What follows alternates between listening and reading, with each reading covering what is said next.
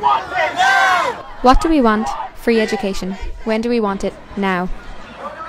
This is one of many chants heard at last week's Education Is March. 2, 4, 6, 8. The march was organised by the Union of Students in Ireland in order to protest against the possible introduction of student loans.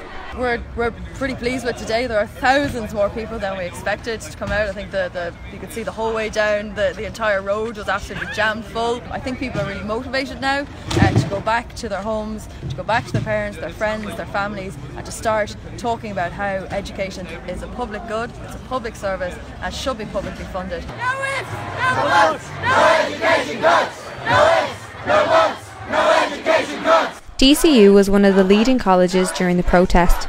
Student Union Welfare Officer Cody Byrne organised and encouraged participation of DCU students in the event, which included bus transportation to and from the march. Other colleges included ITB, NUIG, NCAD and more.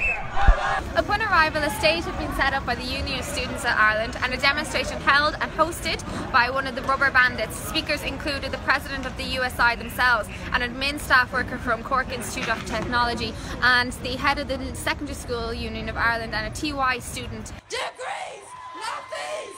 Degrees, not fees! Degrees, not fees! Degrees! I'm Michelle Martin for DCUtv News.